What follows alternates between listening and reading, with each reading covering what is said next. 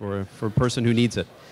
Welcome, everyone. This is a great turnout. So glad to see all of you here.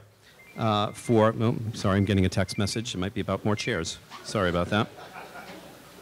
Sorry about that. Yes, there are more chairs on the way. Okay. My name is Arthur Urbano. I teach in the theology department here at Providence College, and I'm also the chair of the Jewish Catholic Theological Exchange Committee, which plans and organizes these events. So I welcome you tonight to our lecture in our series, Theological Exchange Between Catholics and Jews. Our program is now in its 9th year. And the mission of the program is to foster interreligious learning, mutual understanding, dialogue, and friendship by creating forums for dialogue and engagement. In short, our mission is to provide opportunities for Catholics and Jews to learn about and from one another. I'm especially happy to see so many students here this evening. And on behalf of the committee, I'd like to extend a warm welcome to those of you who have joined us tonight from beyond the gates of the college. Your presence here is a testament to the value and the good of our semi-annual gatherings. I'd like to thank our campus co-sponsors for helping to make tonight possible: the Center for Catholic and Dominican Studies, the Graduate Program in Theology, and the School of Arts and Sciences. Gratitude is also owed to our faithful and generous donors, Jews and Christians, alumni, and community partners. We couldn't do this without you. I'm also grateful to the Thomistic Institute of the Dominican House of Studies in Washington, D.C. for partnering with us on tonight's event. If you'd like to know more about our program here at the college, there are brochures at the sign-in table where you came in. So please be sure to grab one of those. Our website is also, the link to our website is included in the brochure. Our topic tonight is supersessionism. Perhaps it's a word that's not immediately familiar to everyone, but it is a concept that has shaped the Jewish-Christian relationship in fundamental ways since antiquity. Also known as replacement theology, it is defined in a recent Vatican document as the Christian teaching that the promises and commitments of God would no longer apply to Israel because it had not recognized Jesus as the Messiah and the Son of God, but had been transferred to the Church, which was now the true new Israel, and thus the Church superseded Israel as God's chosen people.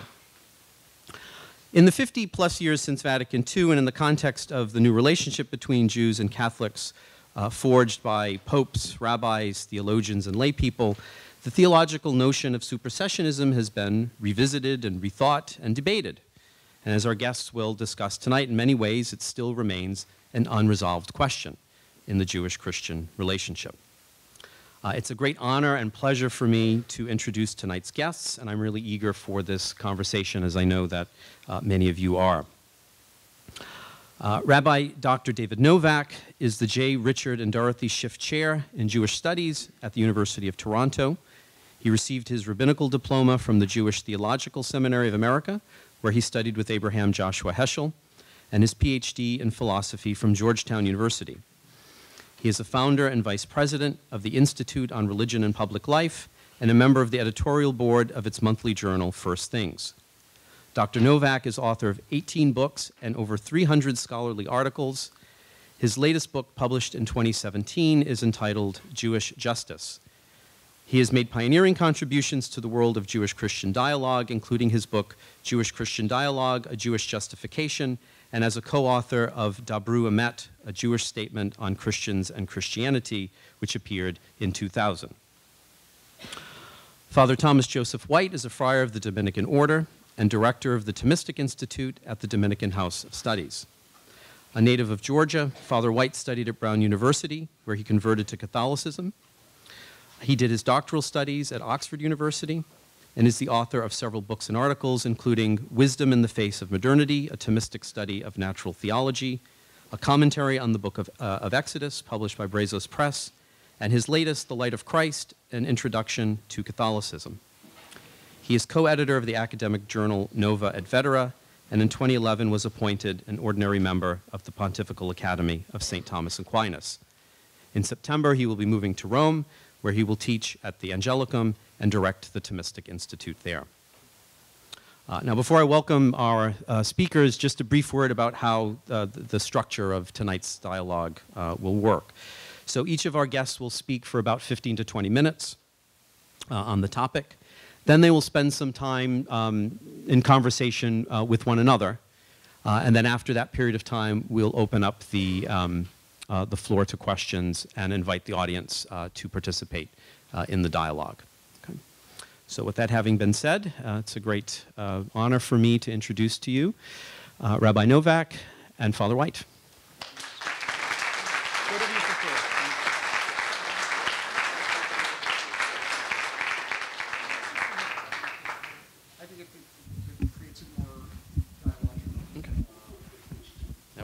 We're also on the same level as the audience, too, so that's good. Okay, well, thank you very much, Dr. Urbano. It's a great pleasure to be here. I've been to Providence on a couple of occasions, but I've never been to Providence College, so I very much appreciate being here and the warm welcome that I have received. To illustrate okay, everybody hear me? Okay, to illustrate the question that we're dealing with today, let me tell you a little story. Rabbis always begin with stories. And I think that it illustrates the point. Many years ago, when I was a pulpit rabbi before I became a full-time academic, there was a woman in my congregation, let's call her Mrs. Cohn, who told me the following story. And she was a very prominent member of the community and quite learned Jewishly. She and her husband were coming, they lived in Norfolk, Virginia. They were taking a train to New York, and as they got off the train, walking through Grand Central Station, her husband had a massive heart attack. A massive heart attack, for which he subsequently did not recover. But at that point, he was taken, and she of course went with him, to a Catholic hospital in Brooklyn. And Mrs. Cohn mentioned to me, needless to say, how distraught she was over her husband's heart attack, and it was clear that he wasn't going to survive. And she said to one of the sisters who was nurse attending him, she said, "My God has failed me, perhaps your God can help." My God has failed me, perhaps your God has helped. Which is very much a common notion. It's very pluralistic if you think of it.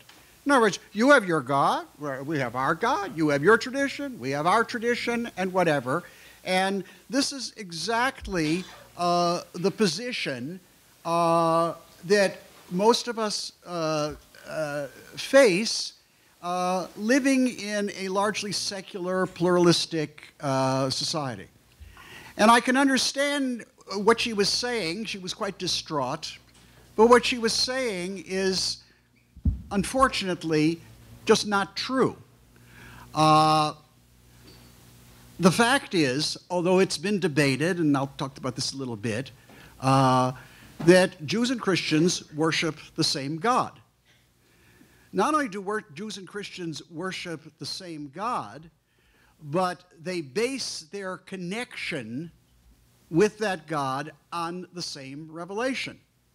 The same revelation is the revelation of God to the people of Israel at Mount Sinai, of which Jews say is fulfilled in one way, and Christians say, of course, is filled in the coming of Christ, and then the final redemption, the return of Christ. So therefore, one cannot say simply, you have your God and we have ours. And you can't even say, well, you have the same God, but kind of two different covenants, because the covenant, which is the brit, the relationship between God and a people, is something which we both claim about ourselves. Now, the problem of supersessionism comes in when it is accepted that we worship the same God and that we consider ourselves to be participants in the same covenant based upon its historical founding at the covenant between God and Israel at Mount Sinai. And therefore, one can not simply say, you have yours and we have ours. Supersessionism comes in two forms. And the type of supersessionism that usually goes under the name is what I would call hard supersessionism. Hard supersessionism is that God has a covenant with the people of Israel. The people of Israel were sent numerous prophets and whatever, but because they did not accept Jesus of Nazareth as the Christos, the Mashiach, the Messiah, therefore God has replaced them with the Christian church. Which means that therefore, from a theological perspective of this type of supersessionism, there is no reason for Judaism to continue to exist. It does not necessarily mean that hard supersessionists are anti-Semites. Hard supersessionists can clearly regard Jews as having rights like anyone else, not to be persecuted, even to practice Judaism. But from their perspective, they are really no longer, in effect, God's covenanted people of Israel. Now, with that kind of what I would call hard supersessionism, it is impossible to have a dialogical relationship. We can have a relationship as ordinary people in society and whatever.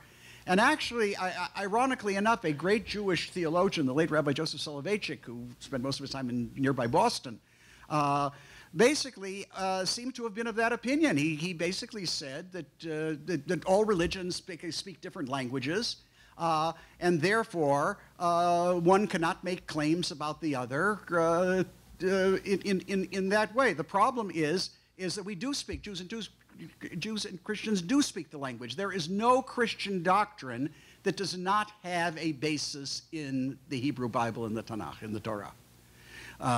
So in that way, one cannot simply say this factor. But if you want a dialogical relationship, in other words, where we are relating as faithful Jews and faithful Christians in that sense, it is simply an impossibility, and therefore there can be relations on a number of other levels, but it cannot be what we call true interfaith dialogue. So that is one kind of supersessionism. There is another kind of supersessionism which I think to a certain extent is necessary. And that supersessionism is what I would call soft supersessionism.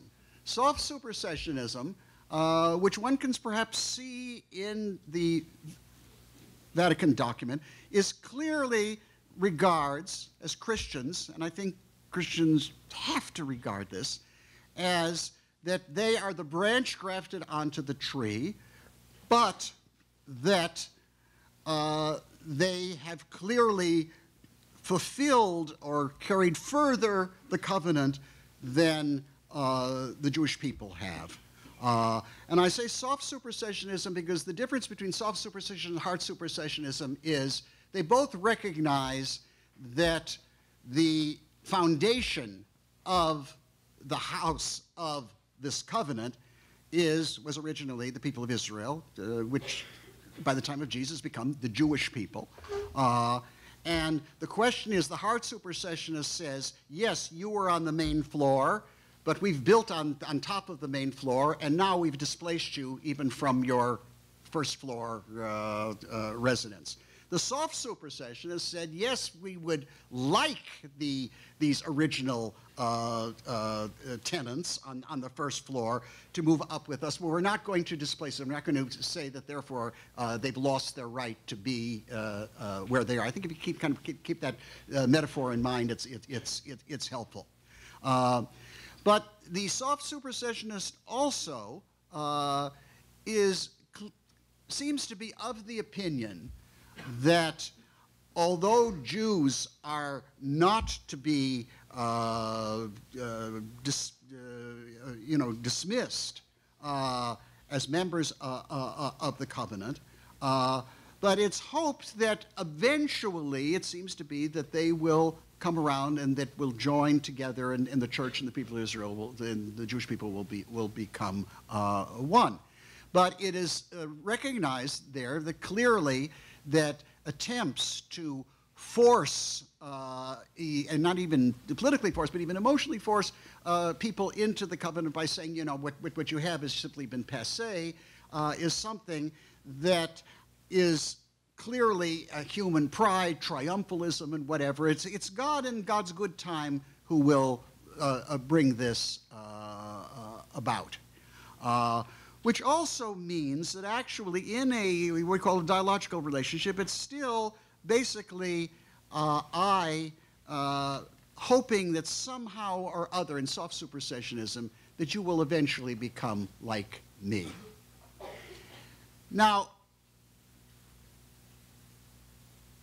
it's an easy thing for me as a non-Christian to say to Christians, you know, supersessionism, that's your problem.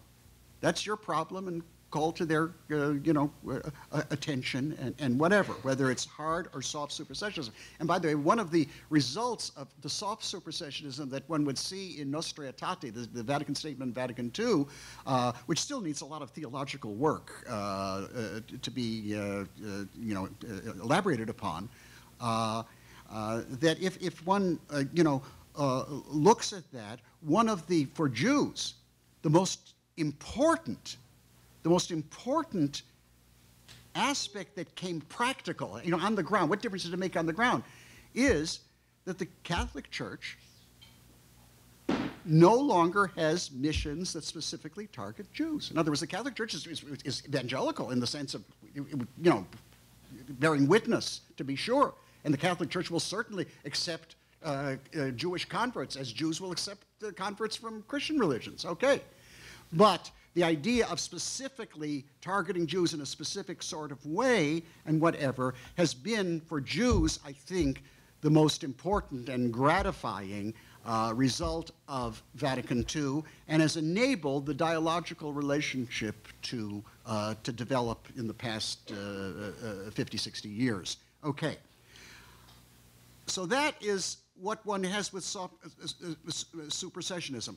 I think that there is a certain amount of supersessionism that is not only present in Christianity, so I can say, well, that's your problem.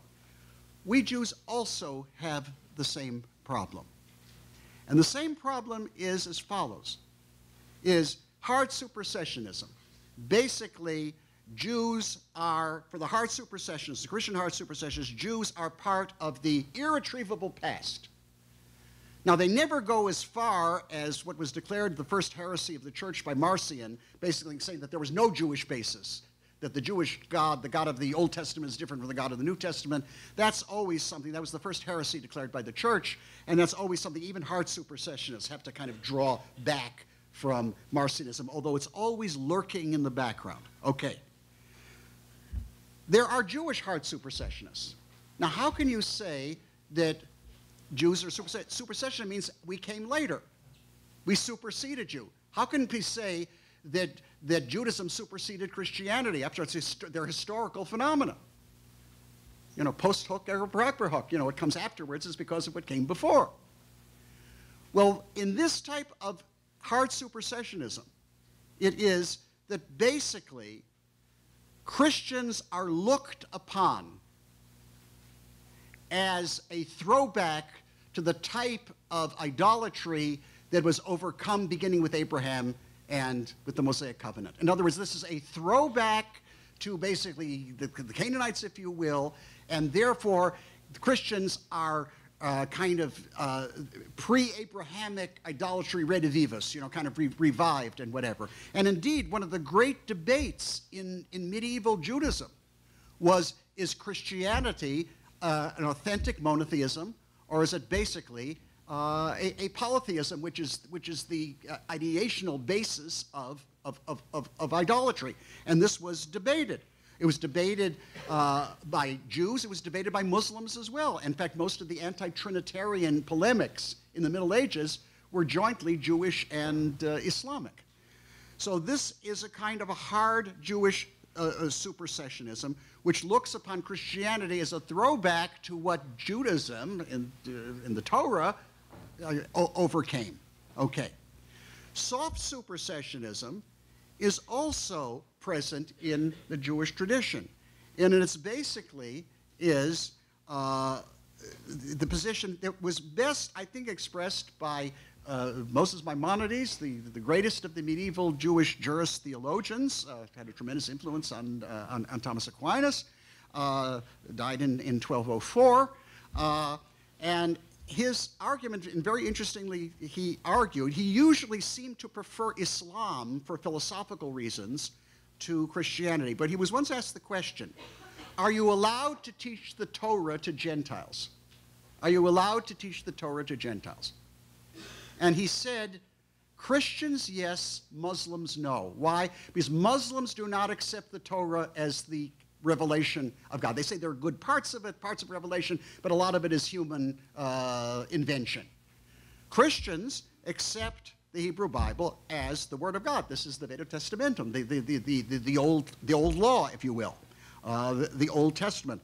And then Maimonides says, well, if they accept it as the law of God, so why do we have differences? And then he says, well, the problem is the Christians, we agree with them on some points, but they've gotten some very erroneous interpretations of the Torah. And then he says, which flabbergasts many Jews, because he seems to be advocating, proselytizing, he said, and were they exposed to Jewish teachers, they would clearly understand what the proper interpretation of the Torah is, and they would come around. And then he says, Yachzoru lemutav, they would return to their primordial good. So this is kind of a Jewish soft supersessionism. So now, you see, we have an even playing field. There's a question of hard supersessionism Christian, soft supersessionism Christian. We now have hard supersessionism Jewish. And there are many Jews today, certainly many in the Orthodox Jewish world where I primarily live, who, I mean, they wouldn't use the term, but are basically hard Jewish supersessionists regarding Christianity as being a totally, completely other religion. So that is where one stands. I think there is a certain degree of supersessionism that at least is necessary in this world. And I want to emphasize this world. In other words, basically, Christians, I think, in good faith, have to believe that their fidelity to Jesus of Nazareth as the Christ brought something fulfilled, aspects of the covenant that were not the case before. Because if Christians don't affirm that, and there are some Christians today who are so eager for a new relationship with Judaism that in fact they're backing into a kind of syncretism. Well, we're really going to be just one religion. In this world, I don't think we can be one religion or one community for very good reasons. Okay. So therefore, there is this understanding there that, that it is something for it. Because if not, why not return to Judaism? And I think Jews also have to understand that clearly,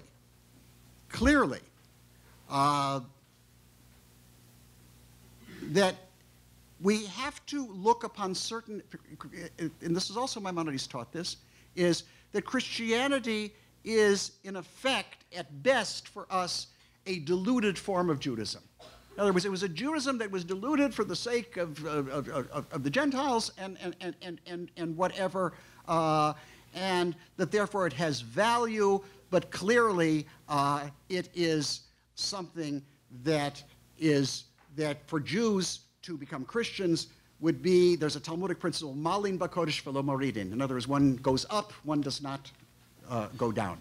So therefore, to a certain extent, Christians have to regard Judaism as proto-Christianity, Christianity before, but it's still very much present in the world, hasn't been displaced.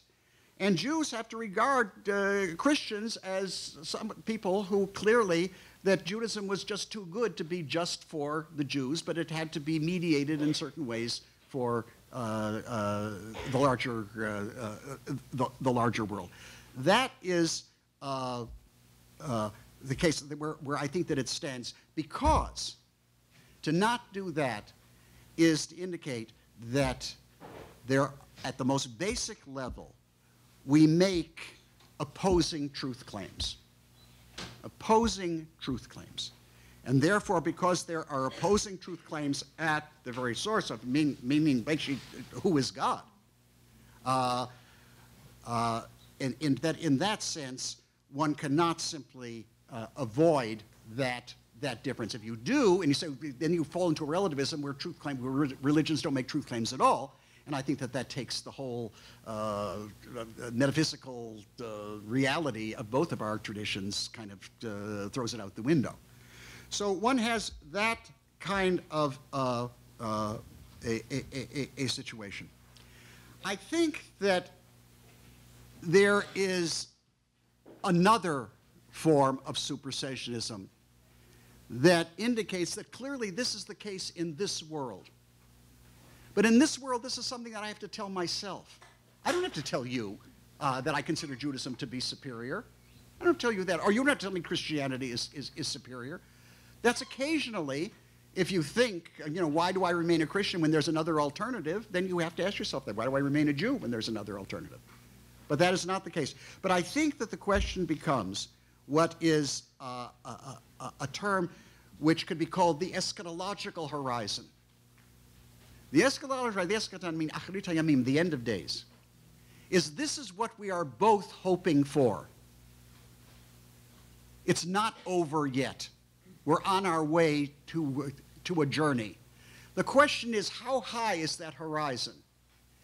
Is that horizon going to be something where basically one of us is going to get to the finish line first and is going to say to the other one, well, we were patient with you, we waited for you, and whatever, but now it's a zero-sum game, and and we're welcoming you into the field.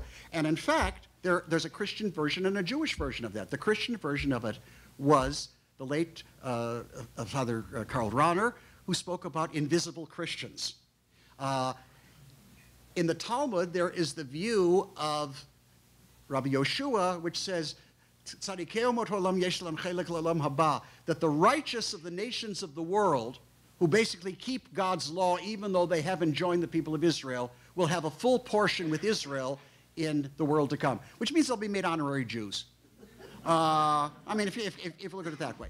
So in that way, the zero-sum game is not a game that we play in this world with one another, although occasionally we have to say it to ourselves, but it's something when the eschatological horizon is foreseeable, But there's an interesting passage, and I'm going to close with this, interesting passage, which from the prophet Isaiah, Isaiah 64:3, which is interpreted by both Paul in the New Testament and by the rabbis. And interestingly enough,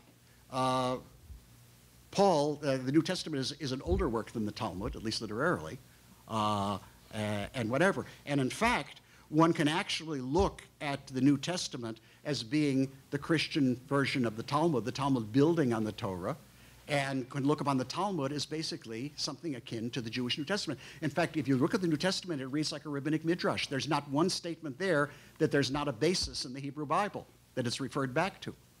So anyway, but what what Isaiah says, and I'm going to read it in Hebrew, and I'm going to give you the usual translation, and I'm going to give you the midrash, that is the exegesis that's both used by Paul and the rabbis, which suggests that they were drawing on a tradition that predated both of them. Ayin lo rata Elohim zulatacha yaseh lemachake lo. Literal translation, no eye has seen a God other than you who will do and act and benefit those who wait for him. Very messianic, who wait for God, waiting for God. So it's basically saying that you're the only God. But there's other gods there, but they're not, you know, they don't deliver, and you're the God. The way it's interpreted by both Paul and the rabbis is Ayin lo rata Elohim zulatacha yaseh lemachake lo. No eye but yours, O God, has seen what you will do for those who wait for you. No eye but God's. In other words, that the eschatological horizon is something that is even beyond our imagination. If it's beyond our imagination, then I would like to think that what this picture is, that God in the end might be a hard supersessionist. He might supersede us all and indicate that not you were right and they were wrong, or we were right and they were right and you were wrong and whatever, but that there will be something which is beyond even our imagination, which will mean that none of us waited in vain, and that none of us had to or ought to have given up our true truth claims by which we live in this world. Thank you.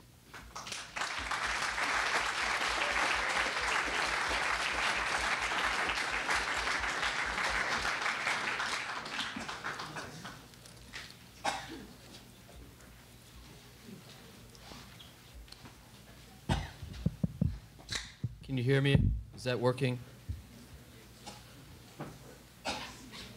I'd like to thank Arthur Urbano for his kind invitation to be here, and I'm deeply honored to be in an exchange with Rabbi David Novak, who's been one of the foremost protagonists of Catholic-Jewish dialogue in the world, and is a foremost expert in, we could say, the Jewish theological tradition at large. And so it's a great honor to exchange thoughts with him. And I'd like to also thank my confreres, the Dominican community, for their hospitality. I'm going to read my comments. They're about 20 minutes long as well. And they're formulated in some ways in response to Rabbi Novak's paper, which, I mean, I read a draft version of thoughts that are very similar to what he just said just now. And I hope you see that I have some convergent perspectives. You might say, I agree with him on how we ought to disagree constructively. And I have it's not entirely meant mischievously. I'm trying to somewhat reassign categories by my title, because it's called On Good Supersessionism and the Covenant That Binds and Divides Us. Supersessionism is originally a creation of the ancient Hebrew prophets. It stems from the Torah itself, and it remains essential to monotheism. Without it, both Christianity and Judaism cease to be. The Old Testament prophets from the beginning set themselves up against what they took to be the previous problematic religious confusion of the human race, and claimed to offer in contrast a privileged and unique form of religious knowledge and worship, one particular to Israel, but also one universal in orientation, destined for all human beings. Now, that universality of the Torah is grounded most fundamentally in the biblical notion of creation. God the Creator is the unique, transcendent cause of the world, distinct from the world, but not indifferent to it, and is in fact present in all things as He who gives them their existence.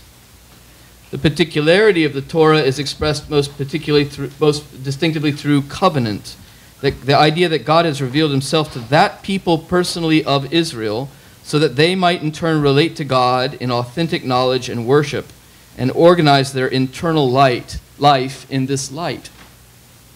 So both by its monotheistic notion of creation and its appeal to a unique covenant with God, the revelation given to Israel claims, in effect, to supersede the past era of human ignorance regarding the gods and all mythological cosmologies.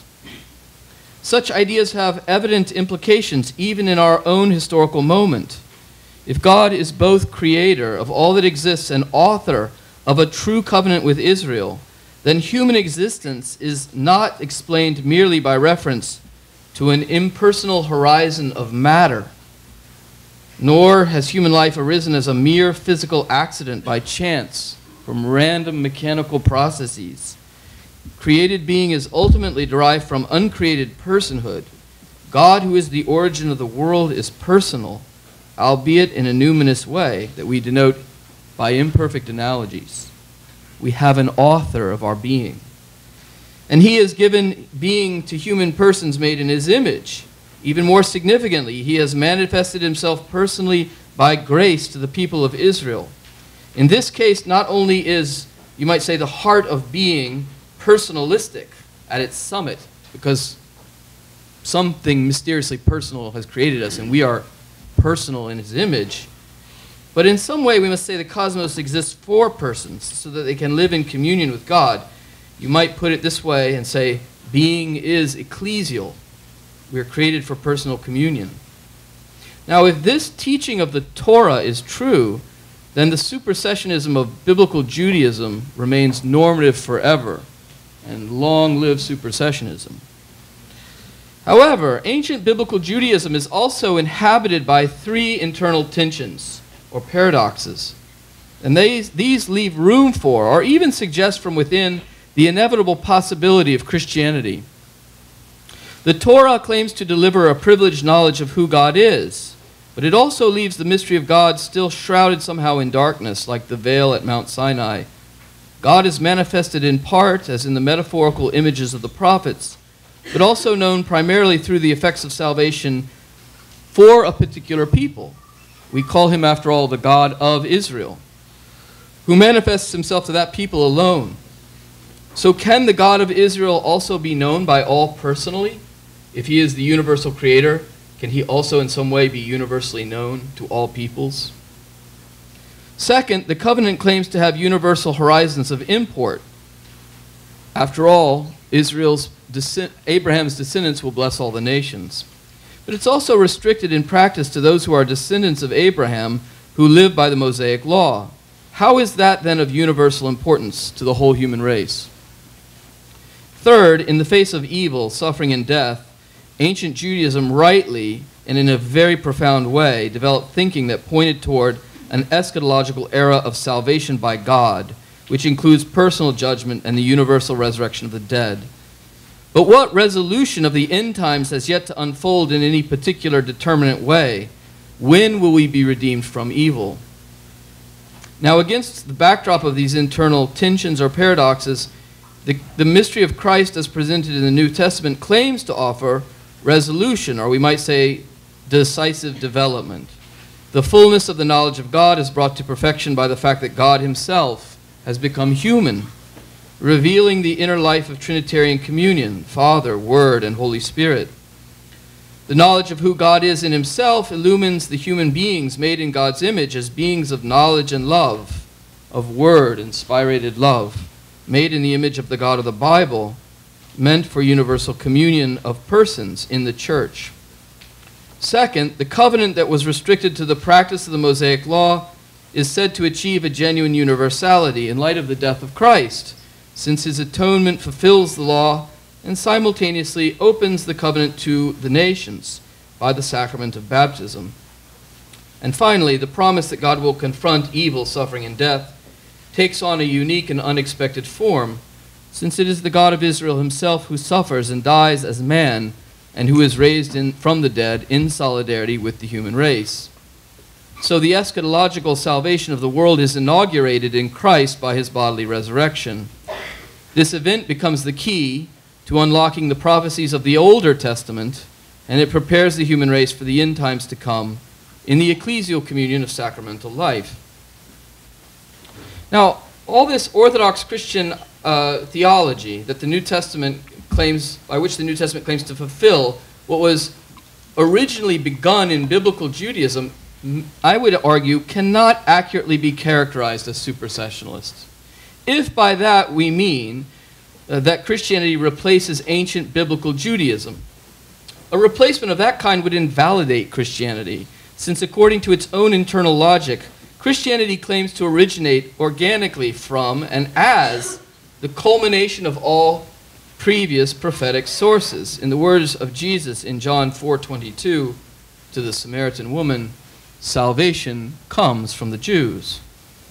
More to the point, the missionary aim of traditional Catholicism is anti-supersessionalist in this sense by definition, because the New Testament presupposes the truth of the original supersessionism I've mentioned as positive that comes from the Torah and the prophets with regards to non-revealed human religious traditions. So the church argues that the Torah has brought the new light of truth about who God is into the world, fulfilled in Christ. Therefore, the Catholic Church continually seeks to bring forth faithfully the whole teaching of the Old Testament and its internal message, expanding its reach of communication to all the Gentile nations. To state things succinctly, without monotheism, there's no Trinitarian monotheism. Without the covenant of Israel, there's no intelligibility to the Church's belief in the Incarnation or the Atonement. In the 2nd century, Marcion sought to renounce the use and authority of the Old Testament writings within the Church. He's always had, somehow, disciples, whether they are very self-conscious of it or not. In response, Catholic authors such as Justin Martyr and Irenaeus provided interpretations of the Old Testament built on what they themselves inherited from the apostolic writings.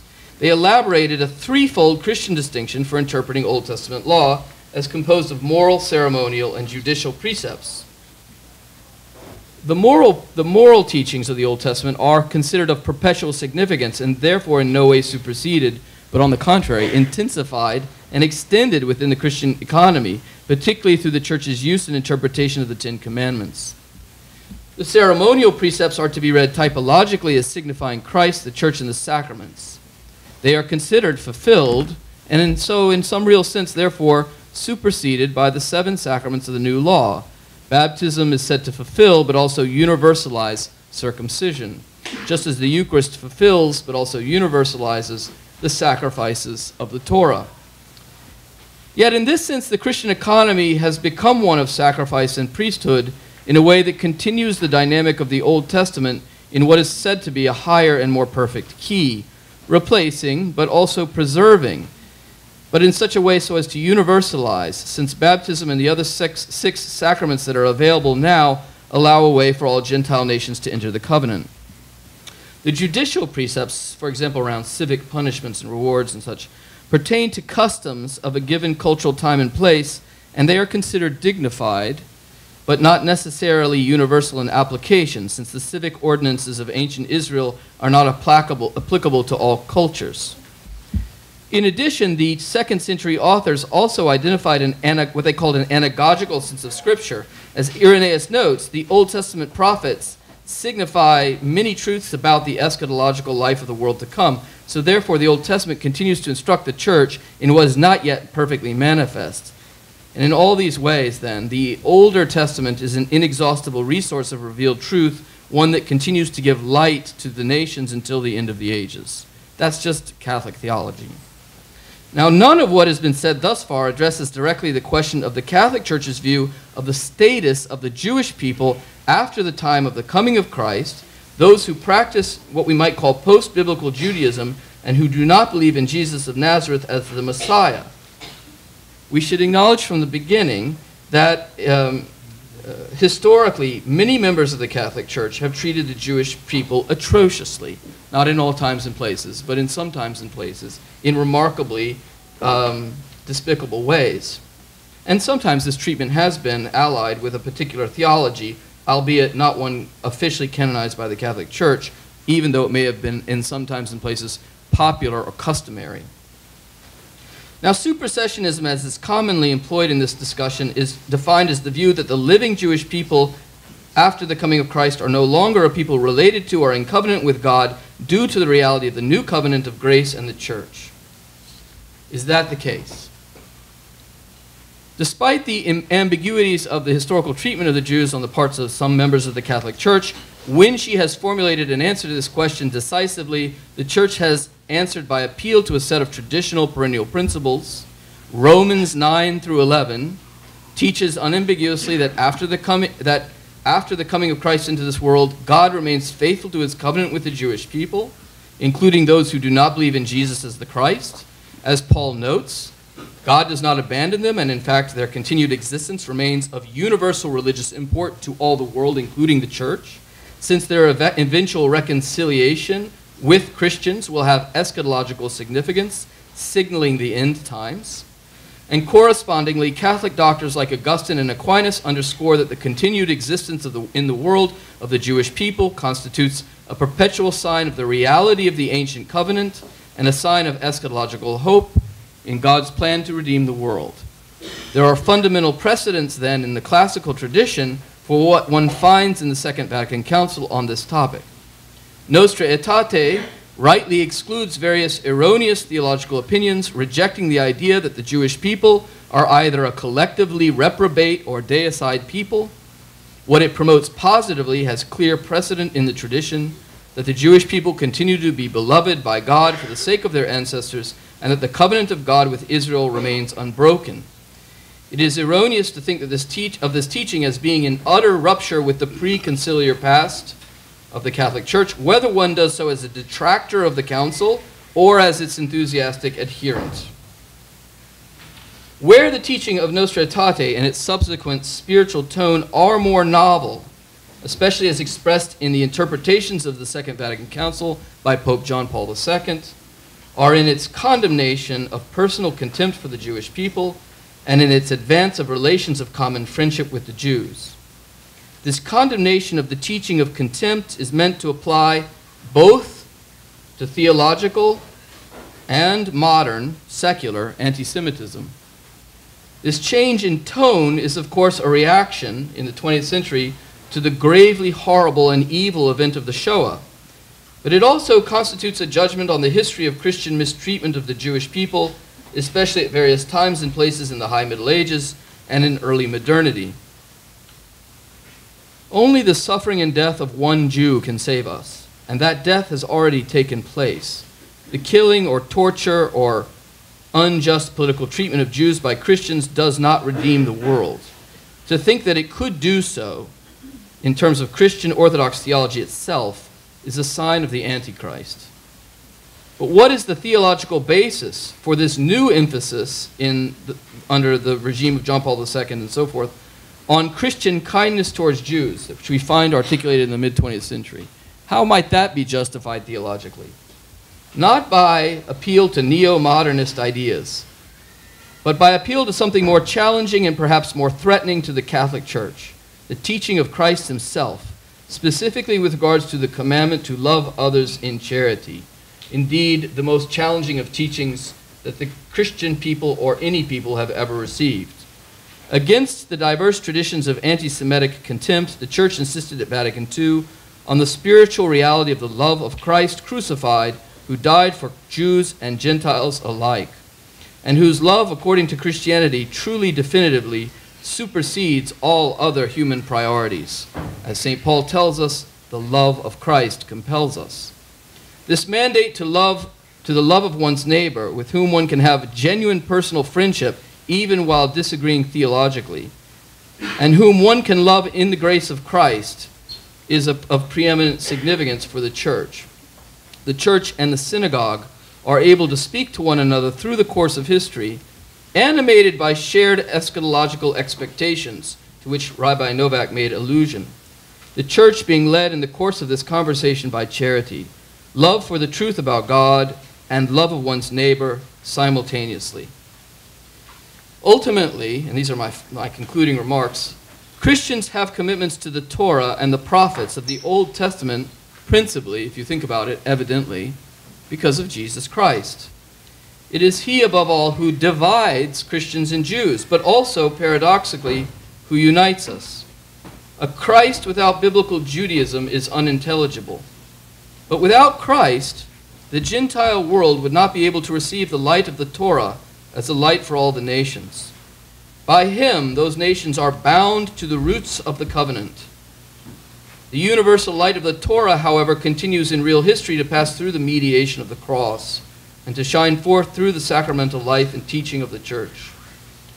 The church confesses that Jesus is Lord. In doing so, she reverently employs the holy name of God revealed to Moses and applies it to Christ himself.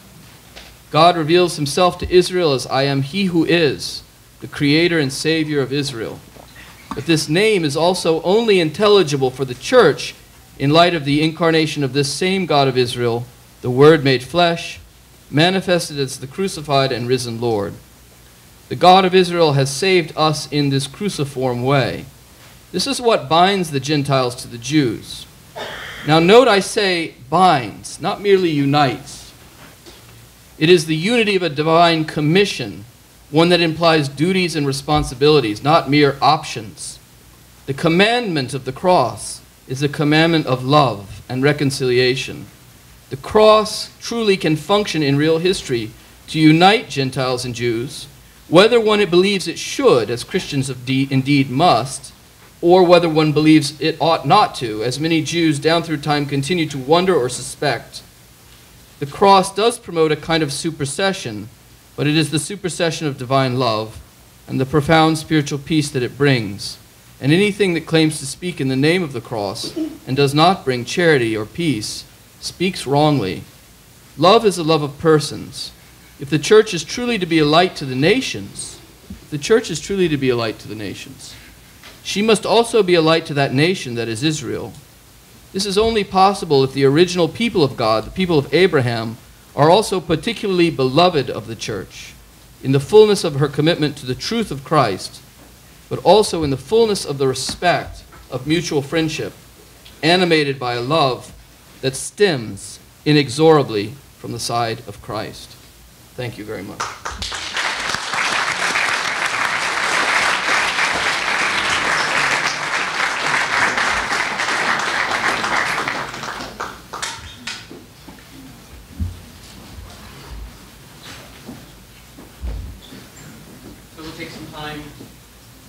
Ask questions of each other or react to each other's talk? Yeah, let me raise the following question.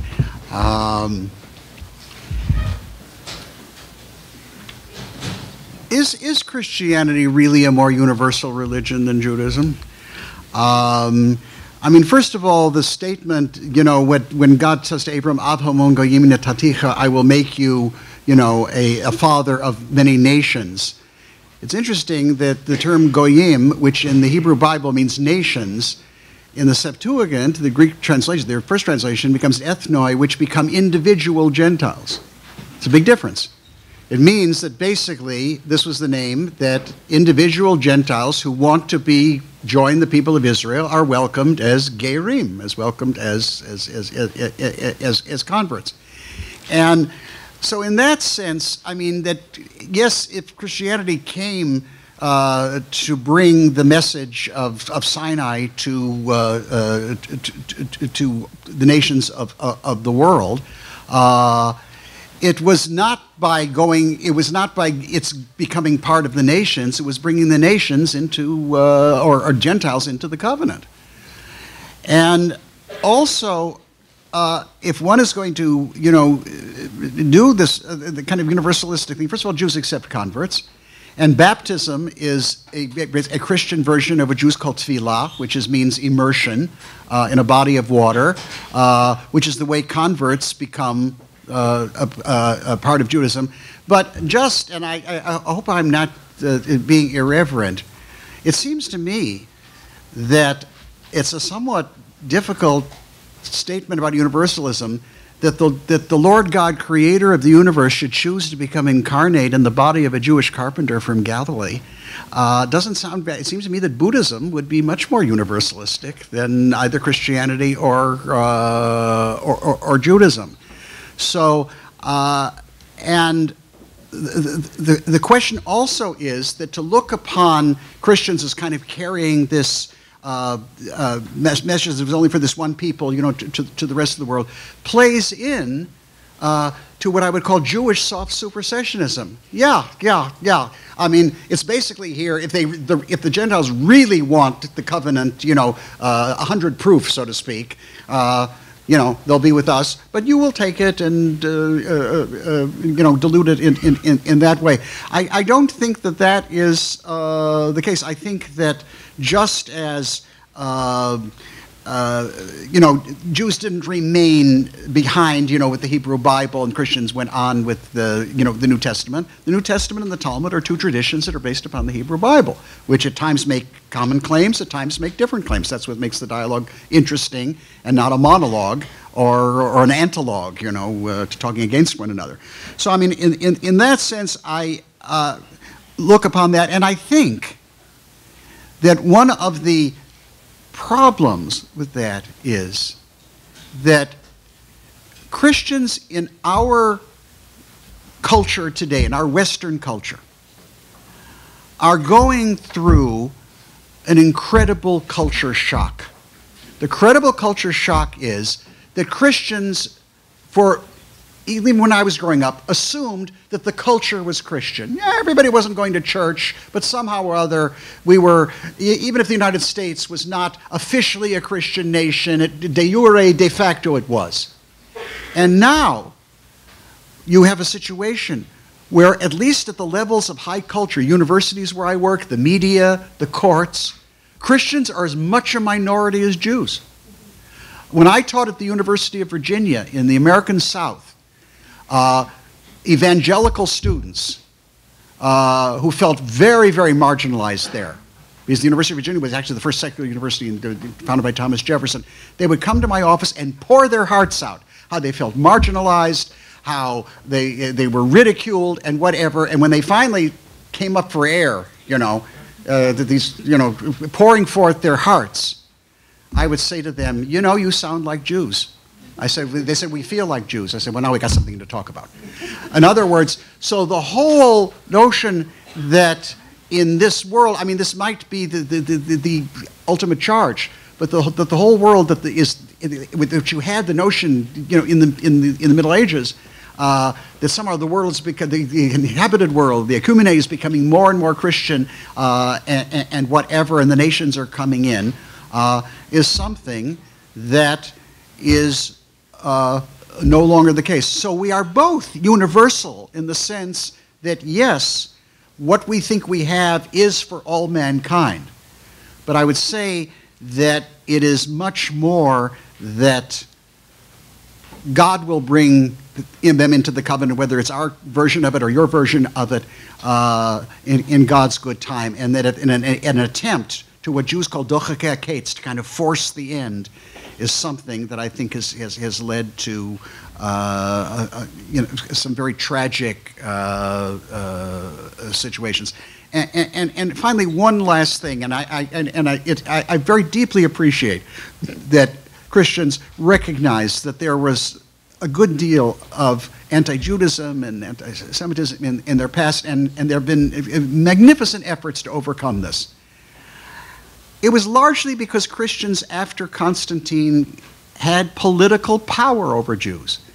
And I'm not so naive about my own people that if it had been, the shoe had been on the other foot, we would have probably, in some ways, perhaps, done the same thing. So I'm happy that Christians realize that this is something in their past that needs to be superseded and overcome. But I don't think that Christian guilt over past Christian injustices to Jews is a very good basis for a dialogical relationship. I think that there's much more positive stuff on the table for us. Thank you, David. That's very helpful. The first thing, just let me respond to the last comment first. I mean, I hope my comments are not construed as trying to build the consensus around I mean, guilt, although it's sometimes realistic to assess one's own or other people's lives in terms of guilt, and it can have positive effects. It's never something ultimately as a fundamental foundation of one's personality that you build around or about an institution. So, I mean, if the church were to build her identity around a guilt relationship with the Jewish people, that would not succeed in lasting. And I don't want to be taken as thinking that myself. I do think acknowledgement in an age of historical forgetfulness, and also an attempt to talk about what is, in Catholicism, there's this important exercise about talking what is of perennial significance and remains unchanged teaching or developing teaching out of perennial principles versus things that are contingent and can be let go of, and some forms of theological rhetoric around the Jewish people have to be let go of. And some of the church's teachings around its own view of the Jewish people must be held on to. And so part of what I'm trying to do is an exercise in that kind of reflection. Going back to what you, so I mean, a kind of more general comment about your statements about universalism. I mean, I think sometimes we can agree on what we disagree about, and sometimes I think we're going to disagree on what we disagree about. And that's okay. That's going to happen in interreligious discussions and discussions between Catholics and Jews. It's not threatening. I think on the sort of idea of what God's doing in the church the whole idea that the church is Catholic, i.e. universal, it's in the very identity of the church to consider itself a uniquely universalistic vessel for the conveyance of divine revelation. So I think we're probably going to end up disagreeing about what we disagree about. But let me make a few comments. I mean, I do think it's very important that Christians understand theologically about Judaism that Judaism is not a race, and that racialist attempts to talk about Judaism are already just factually misbegotten. It can be, there are many people who are of diverse races who are Jewish. That being said, as it were, what we would call the sacraments of the old law, or the rituals of conveyance of Jewish identity, pass historically often and frequently through being born into a Jewish family and of a Jewish mother, and passing through ritual circumcision and so forth. Now, I understand that you're saying there's a logic that permits within Judaism conversion to Judaism, and therefore, in principle, it could be a much more institutionally, and in principle is an institutionally aggressive missionary religion. There are historic reasons that Christians and Muslims have kept it from being so. But that being said, I do think it contracts more around conveyance through birth into a Jewish family. And because of that, it's not a race, but it does tend to mean that it works through a different mechanism than baptism. It's pretty difficult if you knock on the door of most Orthodox rabbis to become Jewish. At least they put you through your paces. It's not very difficult to be baptized. And the historical expression of that is that you've had all this, sort of, I would say, universalistic, multinational spread of the church with a high concentration of unity. I think now you mentioned the sort of paradox, what sometimes called the scandal of the incarnation, that one human being is said to be God, and therefore that you've got this very particular, this Jewish particularism, you might say, in the heart of Catholicism. This is true. I do think this is a point of potential, independently of the differences we have about the person of Jesus. This is a point of potential convergence I find in thinking about Catholicism with regards to Judaism versus Protestantism in some respects, because Catholicism takes from Judaism what I would consider the idea that religiosity is very much an embodied practice, and that therefore to be a religious person in a serious way is not just to practice the mind or the will or the heart or attitudes or even decisions, but of what you do with your body corporeally, and it involves ritual, and it involves incarnation in the broader sense of the term. And so the church always lives in this kind of paradox between insisting on the particularity of like the local parish, the sacrament that makes God present among us in this Mass, the presence of Christ as a historical human person, a historical presence of God in a human nature, and at the same time, the sort of universal importance of this, because all of us have bodies. All human beings need to live in a particular way. It's like the universal significance of marriage. I mean, people get married in every culture, but they only get married to one particular person. And so there's a kind of way in which the individual expression of embodiedness is really something it's part of everyone's life, or every culture. I think from the logic of Judaism internally, Catholicism has taken this notion of embodiment. And so, yes, it's a point of division, the incarnation. It's also a dynamic of value of like that God would care about our particular lives in history of this people at this time, in these details, in this embodiment, which I think Catholicism maintains in a very deep way in its own sacramental life and devotion.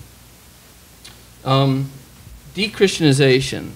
Yeah, I certainly don't think the universal horizons of Catholicism or the universal aspirations of its missionary drive should be equated with its influence in any particular civic government or its ascendancy or descendancy in Europe and America at this time. There is no question we're passing through a massive time of de-Christianization in Europe, and I think it's accelerating greatly in, I mean, the studies show it's accelerating greatly in young adults in their 20s in America at unprecedented rates.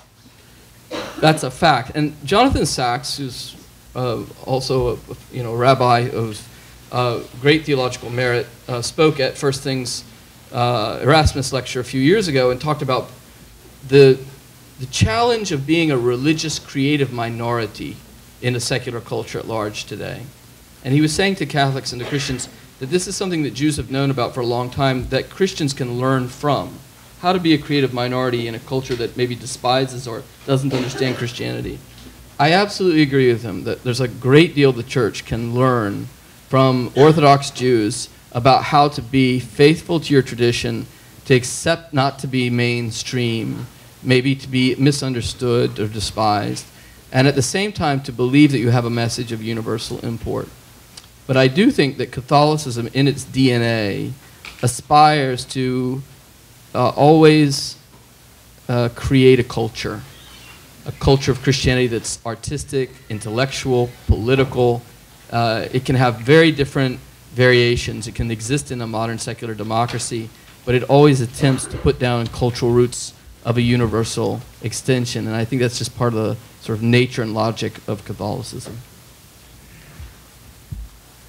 Yeah, just 2 points, and then I think we really should open it up to the audience. The idea is that, well, somehow something is born into the Jewish people, and therefore it makes it kind of particularistic. First of all, conversion is in the New Testament called anagenesis, which means rebirth, and in the Talmud it's called gershinit gayer kakachin shenola dami, that one who converts becomes like a child again. And in fact, coming out of the water is really in some ways symbolic of coming out of the womb. But the fact is, yes, and you know better than I the patristic statement, Christianos non nasciter sed fiat, a Christian is not born but made. But if, and I know in your case it wasn't because you converted as an adult, but if a Christian, many Christians, mostly Catholic, but some Protestant as well, were baptized at 3 weeks old, and you say baptism is indelible, then you were as much born into the Catholic Church as I was born into the Jewish people. And in fact, there were great debates in the Middle Ages. I've written on this. Is when a Jew left the community and converted to some other religion, whether Christianity or Islam, and then they wanted to return. There were many rabbis who said there should be no ritual whatsoever because they never really left, metaphysically. De facto they left, but de jure they left. And eventually they worked out a purification ritual, but it was not a reconversion because you, in the metaphysical sense, could not leave. So that also becomes a factor. The last factor is when people talk about a light to the nations. It appears 3 times in Deutero-Isaiah, the second part of the book of Isaiah. And the Hebrew actually is not a light to the nations. It is l'or goyim. It is the light of the nations. What does it mean? It does not mean that the people of Israel are commanded to take their light and spread it all over the world. It means that the nations of the world, when they recognize what God is doing for the people of Israel through their Torah observance, through the reestablishment of a Jewish state in the land of Israel, that many of the Gentiles will be very impressed and think that this is really what humanity was meant to be. So it's not light to the nation, carrying the light to the nations, but it's seeing what God's light on the people and their life is doing that is attractive. And the last point is, yes, there are many Orthodox rabbis who are very unwelcoming of converts. some of that is changing. There are a number of rabbinic courts now that clearly want to want to make sure that we're not dealing with religious dilettantes, but the people who express a sincerity. There's one here who lives here in Providence, whom I know, and it's certainly a question of welcoming, and not that's not necessarily the case. Okay, Dr. Urbano, I think. Right. I think at this point we can, if there are questions from the audience, so there's a mic on either side, as you can see. I know it's a little tight in the room, so I can also play Phil Donahue and run around with the microphone a bit. But if you have questions and want to make lines at the mics, and I would invite any students first to give students first dibs here for any questions for either or both of our speakers. Don't be shy. Yes. Oh, yes. First, thank you so much, both of you, for being here and doing this conversation. It was a joy to listen to. Father, the supersession of divine love, as opposed to, like the softer, hard supersession that Rabbi was talking about. What do we make of the statement about salvation only comes through faith in Jesus Christ? Like, can you just talk about a reconciliation between what you were talking about and that statement a little bit explicitly? Thank you. Yeah, thank you. Well, so the question is, how can the thoughts I was giving be paired with the teaching of the New Testament that salvation comes through faith in Christ? So, in some ways, all I was doing in my talk was treating the question of whether it is possible for Catholics to speak about the Jews as being superseded by the Church and answering negatively, and saying that we share actually common supersession. In the longer version of this paper, I talk about how we can cooperate in the midst of our disagreements on spreading the truths, including truths of the Torah, universally in a kind of collaboration. Now, you also have important questions in Catholic theology of the Jewish people about the status of the ongoing practice of the Jewish law by, you might call it, post-biblical Jews who are not Christians, and the questions about the possibility of salvation for non-Christians in general, and of the Jews in particular, in light of the teaching that all salvation comes through the grace of Christ. And the modern Catholic, the Catholic Church traditionally teaches that it's possible for people who are not baptized to be acted upon by the grace of Christ and to be saved by God. And this can occur sometimes, we would say, despite or in spite of the lack of awareness of a truth about the mystery of God revealed in Christ. The normal qualification to place here is that it matters greatly whether the person is in a state of invincible ignorance or whether the person has come to an awareness of the truth aforementioned. It also has to be thought about a little bit, I think, sociologically in light of the church's, well, I mean, if you take a person who is raised in Saudi Arabia today, who may have some knowledge of Christianity, but like what real knowledge is there? You have the questions of the person's conscientious, sincere convictions, the work they've done to find the truth. And ultimately, I mean, God is the judge, the sovereign judge of the conscience, which we aren't, which may mean that people are culpable for rejecting the truth in ways we don't know, but it could also mean they're not culpable for not holding to the truths of the Catholic faith that we have been graced to discover. And I think what changed in the 19th, well, it started already with the discovery of the Native American populations in South America and North America, where you had large swaths of people who'd never heard of Christianity in the 16th century and so forth, and discovering them. But in the modernity, I mean, the church tried to, I think, is nuance, or come to, it's not that she's rejected her previous teaching, but the development was to recognize with greater nuance the kind of complex sociology of how people come to religious recognition, or the way they formulate truth convictions. Okay, so the church does place a lot of emphasis on respect for the subjectivity of people while holding to the objective truth of Christ and claiming that all grace comes through Christ. And this is one of the ways we approach the question of the... I mean, it is no question that many of our Jewish brothers and sisters are deeply, sincerely convicted.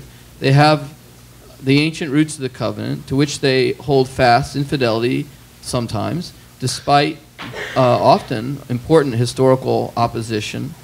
And so, in many cases, I think we have to respect the integrity of their commitment and wonder if, with Paul in Romans 9 through 11, God's grace is at some way in work in their strong conviction of the necessity of remaining faithful to the covenant that they have received. I don't think we should try to pronounce on their salvation. I don't think we should try to pronounce, but I think we can think about conditions that are specific to them. And that's very different if we think about how God might save someone who's a Buddhist, or for that matter, a Muslim. I think we do need to think about that without ever trying to make pronouncements about particular persons. First of all, are there any students who should be before me? Yes. Hi, how are you guys? I just have a question.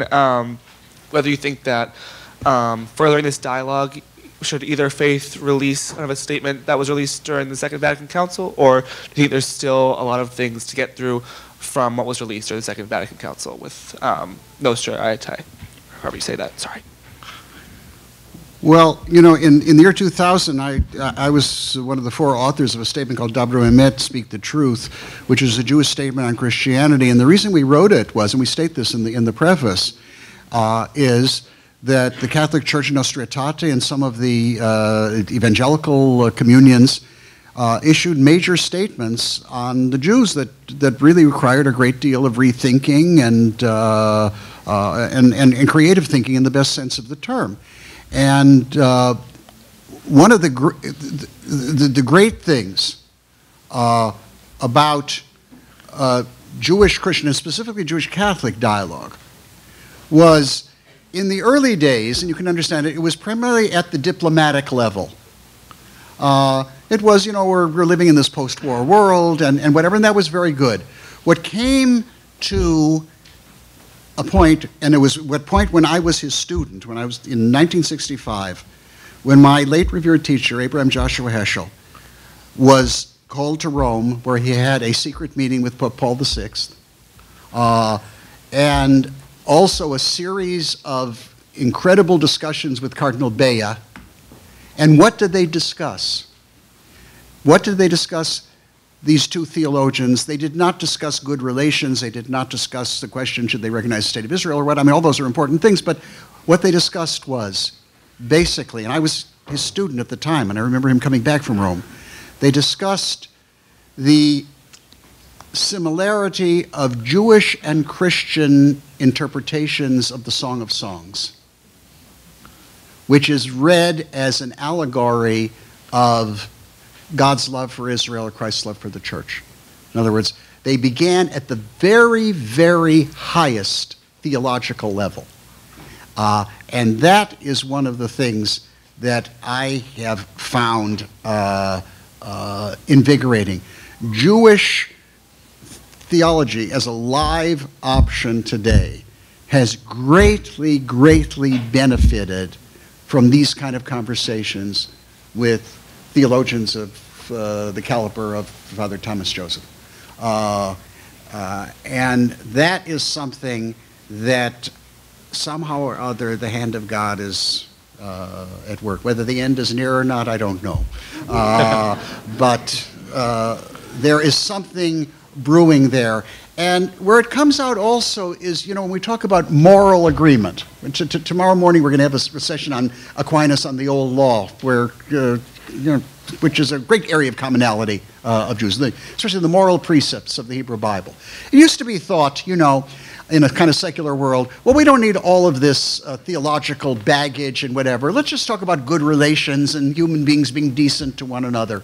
Well, what we're discovering in the secular or secularist world is that there's a notion of the human person out there that is very, very different. We say that the human person is imago Dei, which means the person is created in the image of God, that human beings are capable, at least this is the way I interpret it, of a unique and direct relationship with God. And that is something that characterizes human beings. You know, people say, what difference, you know, biology, what difference does it make of a human being and animals? We know animals have emotions and whatever. Human beings, as far as I know, are the only creatures who worship. Who worship. When you're talking about this notion of the human person, and that therefore there are different notions of the human person, there are different notions of the person out there, then we get this disagreement about abortion and euthanasia and marriage and all of that. So therefore this theologically grounded anthropology of what a human being is very much at the heart of our moral commonality, and it's not something that can be separated and severed from its theological roots. And there is a tremendous amount of work that we can do together, both theoretically and very practically as well. May I just add briefly? I think that the more the culture de-Christianizes, the more that the reference to the anthropology and moral teachings of the Torah are going to become extremely important in Christianity, and the commonality between Jews and Christians will emerge as more forceful and important. I do think it answers the question that the tasks of Catholics thinking theologically about Jews and including about the state of Israel are still very underdeveloped. I mean, there's initiations, there's intimations of where things could go, but a lot more work needs to be done before the magisterium makes more developed pronouncements. And the other partner, it's different, it's a very different situation, but the other tradition where there's almost no really strongly developed reflection in Catholicism, but that affects the way we talk with Jews, is in our reflection on Islam. And it's of massive importance. It's completely neglected, really. We don't have the courage to say things about it publicly, which is, I think, a disaster. And I think Catholics need to think much more constructively about the analysis of Islam and how our relationship with Islam differs fundamentally from our relationship with Judaism. And that's not to detract from our relationship with Muslims, but it's actually to help us understand how we ought to relate. A better relationship to the Jews, and the uniqueness of that relationship helps us understand better how differently and therefore constructively we can relate to Muslims. Well, I think I would add to that, this is true, and in the sense that Jews and Christians share a common book. It's called the Tanakh, the Old Testament, the Hebrew Bible. With Muslims, we do not share a common book. We do not share a common revelation. That's a big, big difference. So that, for example, when Matthew Levering, a distinguished Catholic theologian, who's a very good friend of both Father Thomas Joseph and myself, and I wrote a book with a Muslim colleague on natural law, a Jewish, Christian, and Islamic trialogue. In that book, we realized that it's a mistake to talk about the three Abrahamic religions and religions of the book. The book is different for Jews and Christians than it is for Muslims. So we talked about the problem of law. In other words, the problem of natural law is how do three, let's face it, particularistic traditions say that certain moral norms are presupposed by these traditions. In fact, Thomas Aquinas even uses the term presupposition in that. And how do they do it, not given by the authority of our tradition, but still not something that also leads us into a kind of a vapid universalism. So you're absolutely right. In other words, the notion of a trialogue is the trialogue cannot be the type of theological dialogue that Jews and Christians have. Jews and Christians have a very different relationship with Muslims. It should be developed, but it should not be just let's turn a duality into a trinity. Yes, I'm next. First of all, I'd like to thank Rabbi Novak for rejecting a guilt-based dialogue. That is a great load off the conversation. Earlier versions of this have centered on how violent act it is to scrawl swastikas on synagogues. It is a vile and disgusting act, but doesn't take you very far to realize that. Sort of elementary gentlemanliness is enough to reject that. But actually, that's not my question. Father invited me to ask difficult questions, and I will. Exactly what do you make of Islam? Around Wheaton College, it's considered heresy to say that Christians and Muslims, I guess Jews and Muslims as well, worship the same God.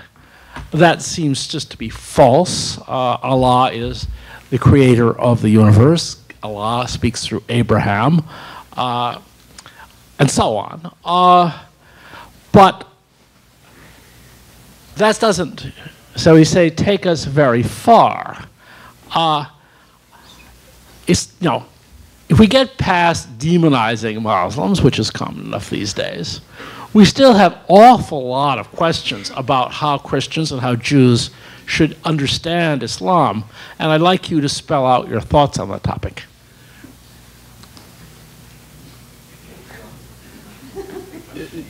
Who'd you address that to? Both.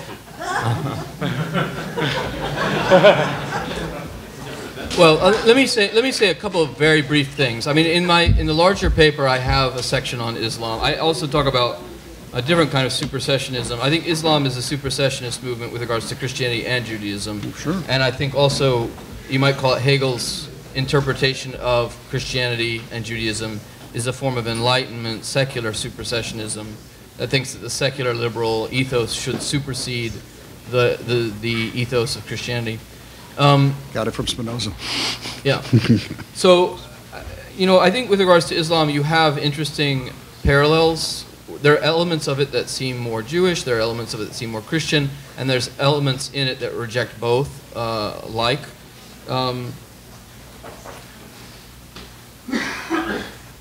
I think the key thing is that because it eradicates all, and I think this is one of its advantages culturally, but also one of its tragic problems, is it eradicates all other mediations of prophecy than the prophecy given to Muhammad enshrined in a book, which is not the Old or New Testament, and which is also teaching you from within the Quran that both the Old and New Testament contain effectively erroneous prophecy and have to be superseded and rejected.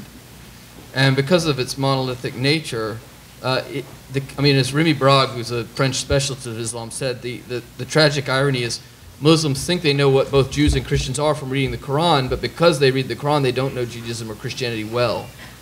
And we don't know, in our turn, he said, what exactly to make of them, because they're not a natural religion, or a religion of reason, as it were. They claim to have historical revelation, but they claim that over and against the Jewish idea that Abraham was chosen and that his lineage passes through Isaac and through the people of Israel in Jerusalem, and they relocate that through the Arab people and Mecca and the sacral book of pre-existent Arabic. So there are ways in which the Catholic Church can't go back, speaking about three Abrahamic religions, it seems to me, is a catastrophe.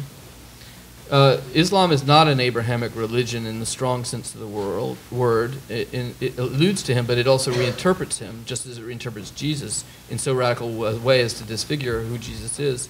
And so what you're talking about is a kind of the classical word is not a disrespectful one. It's a partially mistaken teaching. It's what John Damascene called it. It's a heresy. And that's actually in many ways a compliment. That means it contains truths that are from Judaism and Christianity. But it also sends us back to the fundamental question of where does the revelation originate? The revelation originates with the Jews, not with the Quran. And if we can't articulate that both historically and rationally in defending the historicity of the Jewish people in antiquity, the historicity of the writings of the Old Testament, then we can't really answer we can't respond to Islam in a sophisticated historical way, as well as in terms of the roots of our own ethics, our understanding of the image of God, which, by the way, is a notion rejected in Islam and is thought to be offensive, that man is made in the image of God, because it makes man too much like God, and it is way too presumptuous, and it's quasi-idolatrous. Right? So there's huge differences that Christians cannot understand if they don't understand well their Jewish heritage. Just one point, a more historical point.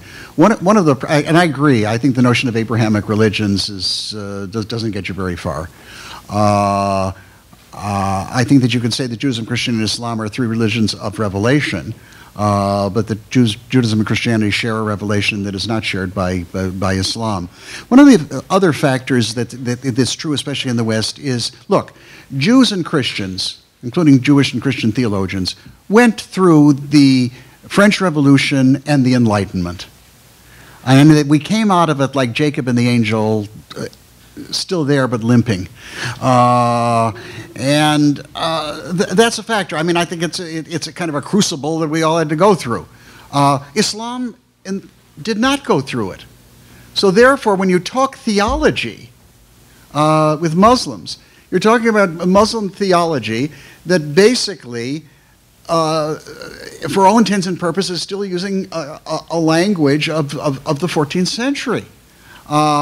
And that's the thing. When you talk law with Muslims, Muslims have tremendous experience with law and states and whatever. That's very invaluable. That is why, with Matthew Levering and Anwar Iman, we touched on the question of law rather than the question of strictly, in other words, the lex naturalis rather than the lex divina, in that sense. So this is the case, and I mean, there are clearly, but pointing out that the dialogue cannot become a trialogue, at least at a strictly theological level. At a more philosophical level, when you deal with law, which has theological it's informed by theology to be sure, that's a different story. But it is a. I remember when we wrote the statement in 2000, a colleague of mine said, when are you going to write a statement about Islam? I said, this is not a course in comparative religion. One of the reasons of the Jewish-Christian relationship and its depth now is because Jews and Christians now in the West have an even political playing field. One does not have the kind of power over the other where, like the medieval disputations, where Jews basically had to justify why they were still Jews. We don't have that. Look at the world today in terms of realpolitik. There is not that even playing field. Hopefully, God willing, if it happens, then it will be a different story. But there's a political presupposition to effective dialogue. We are political beings, as Aristotle said. We live in societies, we live in communities. There's a realpolitik that's going on, which is also, we're theological. We're both oriented to the world, we're also oriented to God. And in that sense, then one has to understand not only what we base ourselves on and what we don't base ourselves on, but what is the Sitz im Leben, what is the situation in the world today that has to be taken into consideration as a precondition for a dialogue. You can't have a dialogue with people who basically are not recognizing the reality in which they're living. Let me just suggest, in the interest of time and in the interest of getting to the remaining questions, that if it's getting late, but let's continue the discussion a little bit, and maybe we can do a sort of a speed round with quick questions and answers, just so that we can get to the question. So, gentlemen across the room. So when the rabbi made the opening statement, I detected a sense of black and white fallacy in the mention of the hard and soft supersessionism. Yeah. Could you elaborate on the great divide between the two faiths? Could I elaborate on what I didn't get you? The two faiths, the supersessionism. Well, yeah, I mean, first of all, yes, I mean, they are two different and at times common. You can't be totally different, you can't be totally common. Totally different, you're different universes. Totally common, you have a monologue. But it is the same covenant, and I think that one of the things that is helpful is when you talk about the New Testament or the New Law or the New Covenant. In Hebrew, it's Brit Chadashah. Chadashah does not mean new in the sense of innovative. It means renewed. King Saul, you remember, they come and renew the kingship. They renew it. The covenant is regularly renewed. And I think that Christians were saying that. They're saying, we're not bringing something foreign into it. We're renewing it. We're carrying it forward. Something new has happened for Christians. Christ has come and lived and died and resurrected, as Christian teaching teaches it. And therefore, that definitely, the covenant just does remain at its origins. And to understand that Christianity did not build upon Judaism. Judaism and Christianity are two traditions that built upon the Hebrew Bible and some little parts of Second Temple Judaism. But most of the Judaism that we recognize today, Rabbinic Judaism, developed pretty much at the same time the New Testament celebrated. So it is not a question of building on Judaism. Both of them build on the revelation that was given to ancient Israel. Yes, thank you. This is addressed to Father White, but Rabbi Novak is invited to add his comments if he wishes.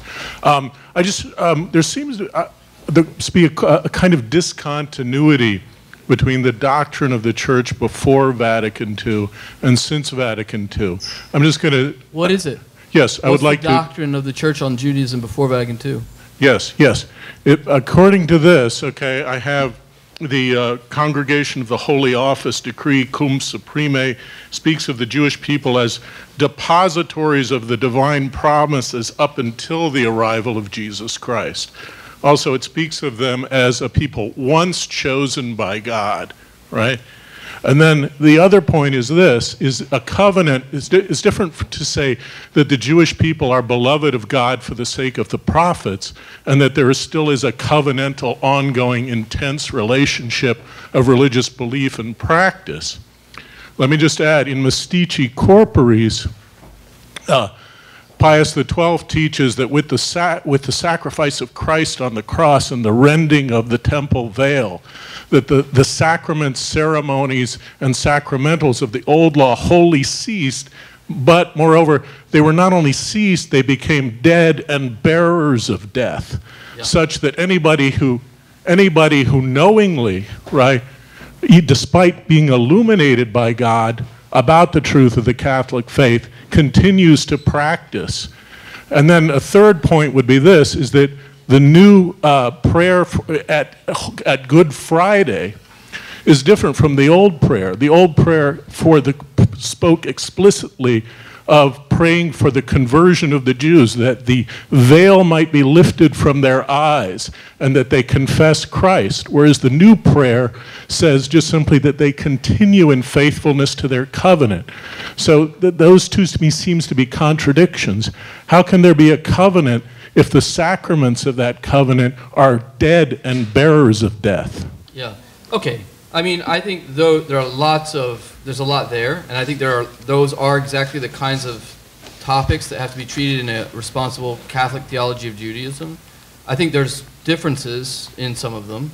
I mean, as for the doctrinal teachings, you can find some statements, say, for example, at Florence and so forth, on the Jews and on culpability for rejection in Christ, but there isn't a lot, and when you interpret it, you have little pieces. I don't believe there's a substantive, I do not believe, and we'd have to look through the Dinzinger and work it all out, but I don't think there's a substantive development of doctrine, of teaching about the Jews when I say doctrine, I mean official dogmatic teaching of the church at the highest level, that undergoes a substantive revision at Vatican II.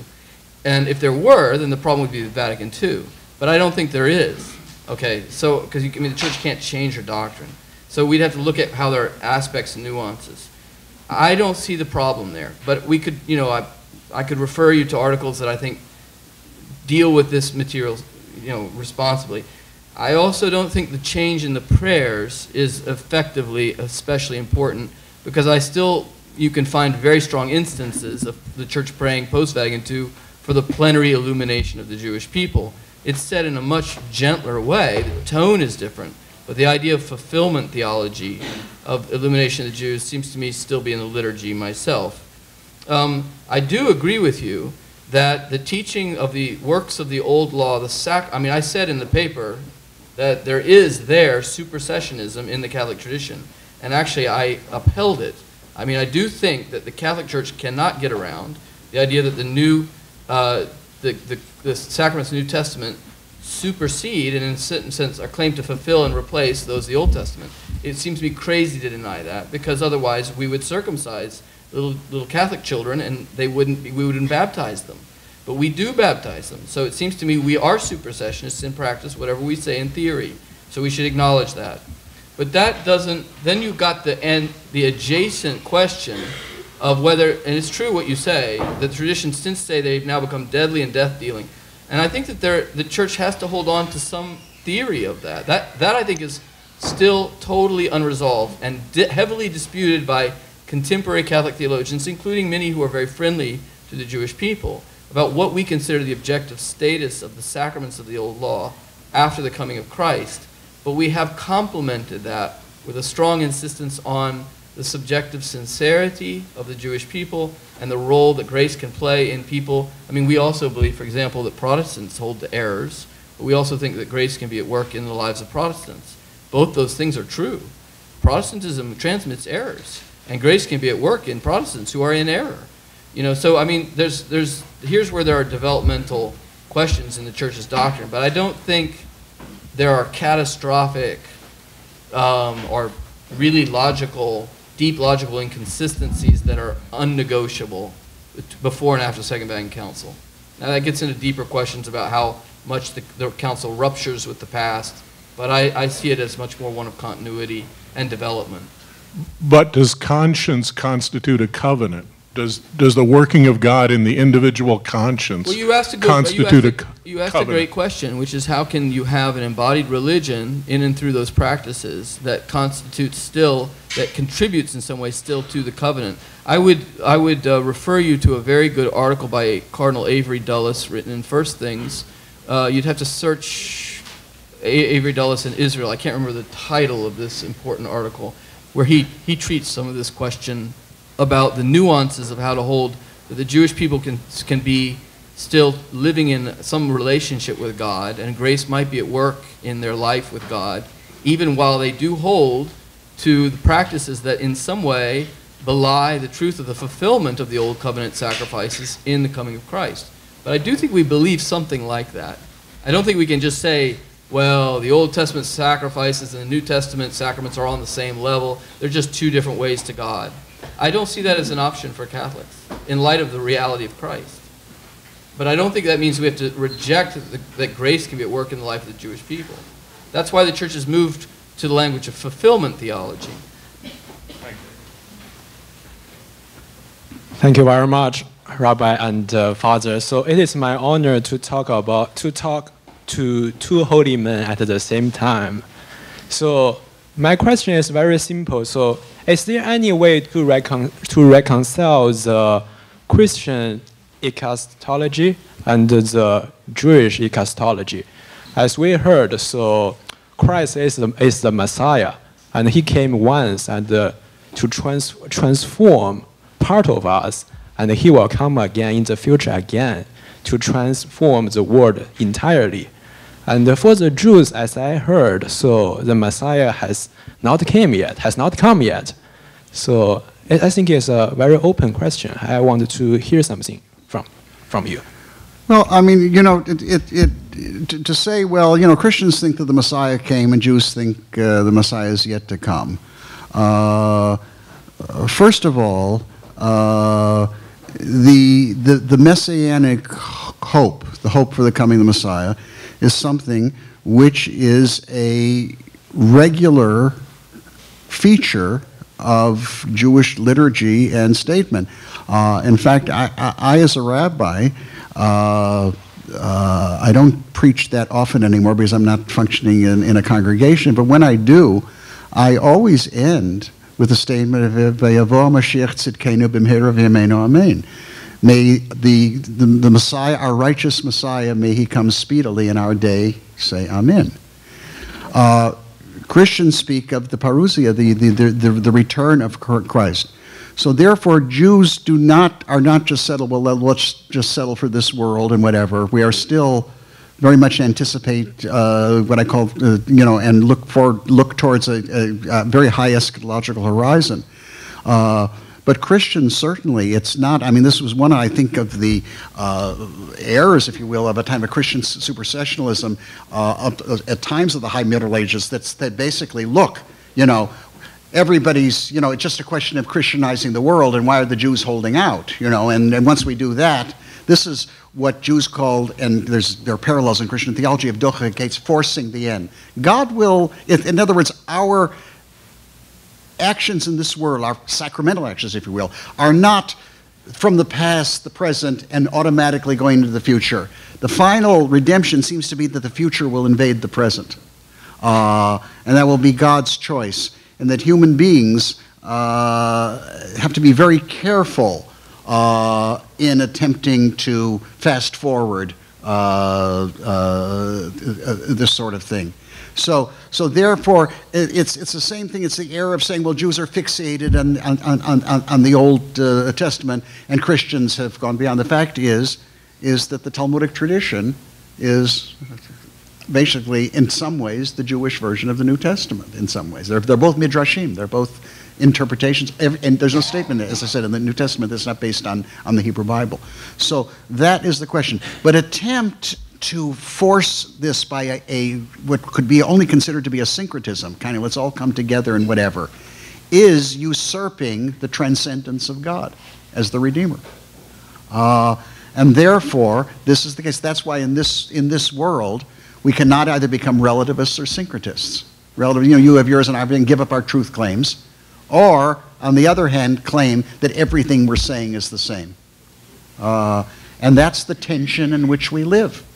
I agree with that. I would just add, though, that, I agree with that, but it's important to note from the Catholic point of view that the Catechism of the Catholic Church from 1994, while agreeing completely with what you were saying, that Christians believe the Messiah has come, also emphasizes that there's the definitive coming of the glorified Christ in the end times.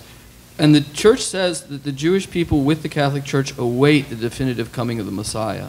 So in other words, the Catholic Church recognizes that in Israel's prolonged existence, that God maintains the people of Israel down through time and that she still awaits the Messiah, shows that there is a certain shared weight that the Church holds to and welcomes from the Jews, that they await the final enlightenment and coming of the Messiah. And the Church waits with them. In some sense, in other words, the Catholic Church intimates there in the Catechism there's some kind of shared waiting for the Messiah or expectation, despite the fact that we claim that we know who he is because he's already come and is now coming again in glory. Thank you. First and foremost, thank you for speaking today. And my question was, what do you think of the growing number of Messianic Jews that bridge both faiths and follow Jewish custom but claim to redeem salvation to Christ? What do I think of Messianic Jews? I think that they are a problem for both communities. The fact is that it was quite clear that in the early days of the church there was considered to be a heresy or a quasi-heresy called Judaization. That was either Jews who converted to Christianity who were still practicing Judaism, or some even Gentile Christians who somehow became enamored of Jewish practices. On the Jewish side, it was clear that it came to a point where they said that Gentiles should not be practicing Jewish practices. If they want to practice Jewish practices, let them totally convert to Judaism. So I think that it is a problem. These people are still part of the Jewish people because of divine election, which is indelible.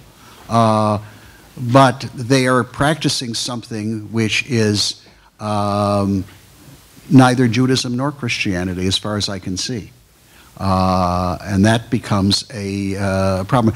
It's interesting, Father Thomas Joseph mentioned the late Cardinal Avery Dulles, who I knew quite well, and I remember having a conversation with him.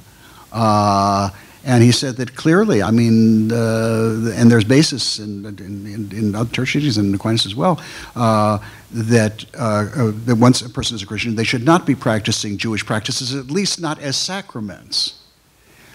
So that therefore, I mean, I think that, for example, that it's, I used to be asked as a rabbi, can I invite a Christian friend to the Passover Seder? I said, yeah, why not? I mean, because Gentiles couldn't eat the Paschal Lamb, but we don't have the Paschal Lamb, at least with the temple being destroyed. I said, yeah, I mean, rather than a Christian somehow or other regarding a Jewish practice and giving it a Christian spin, is that I have had it that a Christian friend invite him to our Passover Seder, and they're welcome guests and whatever. But they're not practicing some kind of syncretism that's Jewish and Christian. They're clearly there, and it does not have sacramental status for them, even though they're very, very respectful. In the same way that if I have been, let's say, to a Catholic service, or especially like a Catholic funeral, I very much respect what is going on. I behave in a respectful way, but I cannot certainly participate in the ritual. It would be disingenuous of me to do so. So I think that there's the specter of syncretism, which is a temptation, but it's a temptation. And the greatest example of that, the greatest example of the one who recognized that, was the most famous Jewish convert to Christianity, Edith Stein. Edith Stein understood why the Jews could not accept her conversion. She understood that very well. Unlike certain Messianic Jews, I remember that after Edith Stein was canonized, I got a number of invitations to speak at a number of Catholic colleges of a very conservative nature. And I found that there were several groups of people that were reappearing at every thing. There were Catholics there who were happy that I wasn't bashing the Catholic Church. My argument was basically is that the Catholic Church, if Edith Stein joined the Catholic Church and the Catholic Church wants to canonize her, that is the Catholic Church's business to memorialize their own dead. Then there were Jews who came who were angry that I wasn't bashing the Catholic Church, you know, and that sort of thing. And then there were some Messianic Jews who came who couldn't understand why you can't be both. And what I told them is Edith Stein understood that. Covenantal religions are interesting. You can check in, but you can't check out. And you can't change your address, at least in de jure, in a high metaphysical type of sense. So I think that is an easy head. That'll really solve the problem. You know, let's have people who are both Jewish and Christian. I think that from the perspective of both traditions, it doesn't work.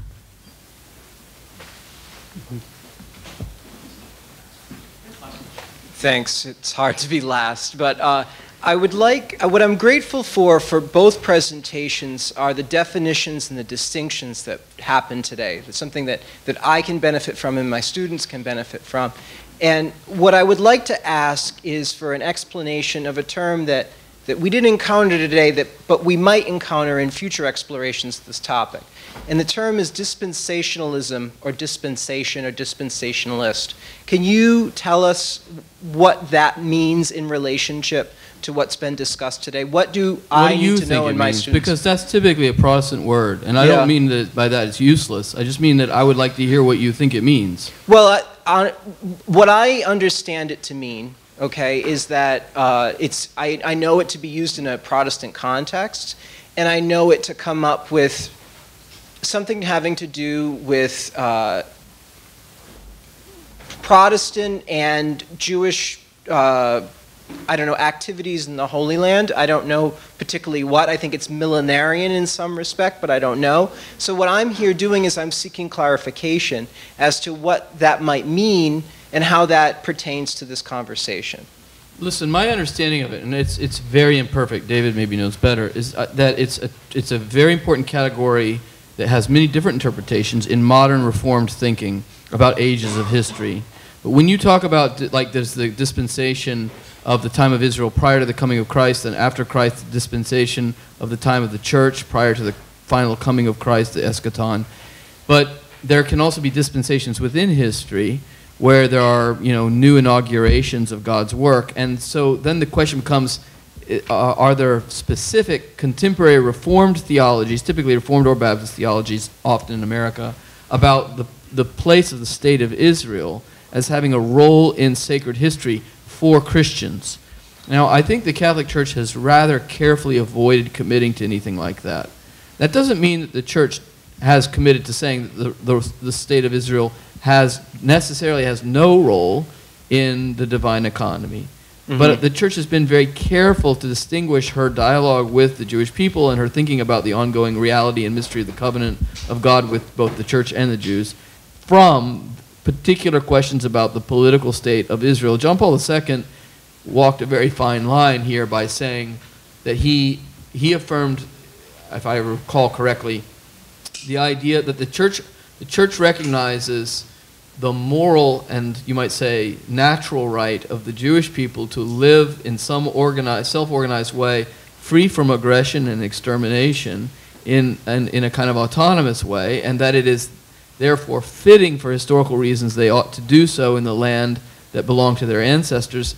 And so he argued for, as it were, a kind of a civic natural law argument for the respect of the state of Israel with a two-state solution vis-a-vis the Palestinians. And that has remained sort of the normative diplomatic stance of the Holy See. But I emphasize diplomatic because it's not a doctrinal stance that's been elaborated. There are theologies of the state of Israel written by eminent theologians like Charles Journet and Jacques Maritain. They were never canonized or elevated to the level of official church teaching. And that it remains, I think, an interesting question of how the Catholic Church should and can think about the place of Israel in the ongoing history of the Jewish people and the Church's relationship with the Jewish people.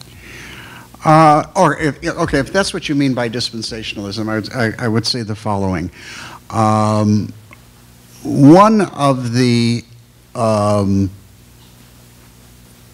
in terms of the state of Israel was primarily the achievement of the Zionist movement.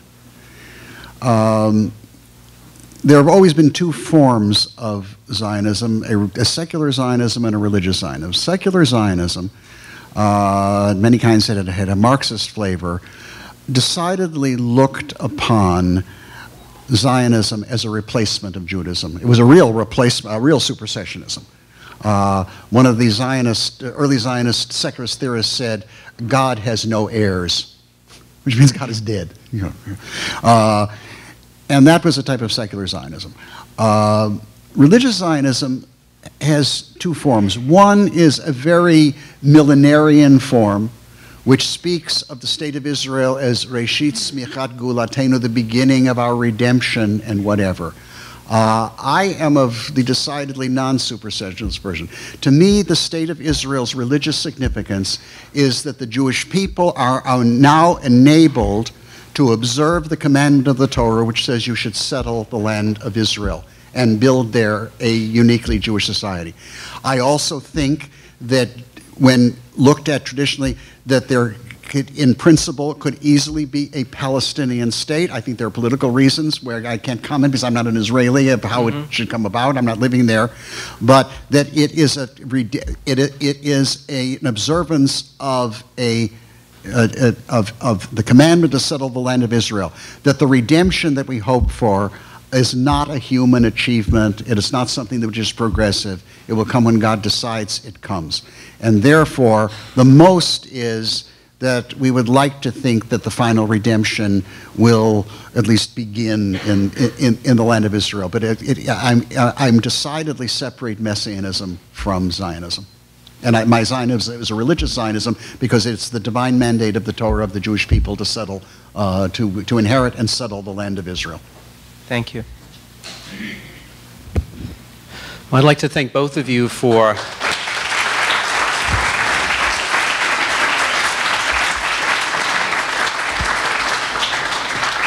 sharing your minds, your wisdom, and your dialogue with us this evening. So, and thanks to all of you for holding out to the end, for a great conversation. I would almost say it was a super session.